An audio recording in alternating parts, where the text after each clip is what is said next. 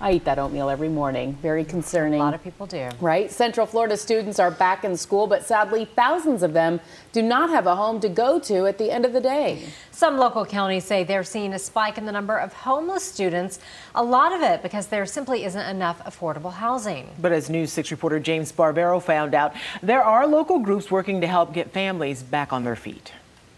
We are at my lovely home, which not long ago was only a dream for Jessica Tuba and her 4-year-old son, the 33-year-old single mother making a home in Palm Bay, avoiding being homeless with help from Eckerd Connects. You might remember them for the pharmacy chain. Now the nonprofit offers social services for local families. just loved me from the beginning, didn't judge me from my past. I was homeless, living on the street. I was addicted to drugs. Jessica's life a lot brighter now. She's a registered medical assistant and her son is in his first week of VPK. Without Eckerd Connects, he'd be among the 2,000 or 3,000 students Brevard Schools considers homeless. This trauma that these kids are going through. The school district's expert on the issue, Dr. Sally Shin, says student homelessness varies from sleeping on the streets to couch surfing. The greatest contributor is less affordable housing. So this is a consequence of growth and development. What you might think of as nice for the economy actually has some negative effects on families. Right.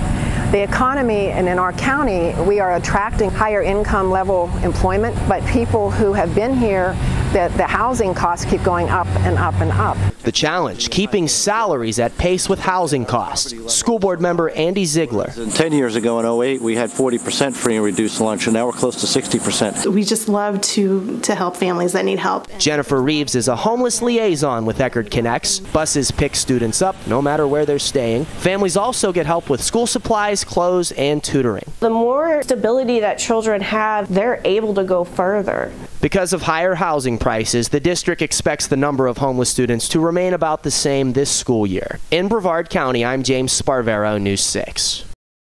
Now, there is still time to help students in need. News 6 is partnering with a Gift for Teaching for a back-to-school phone bank. All day tomorrow, volunteers will be answering calls to accept donations.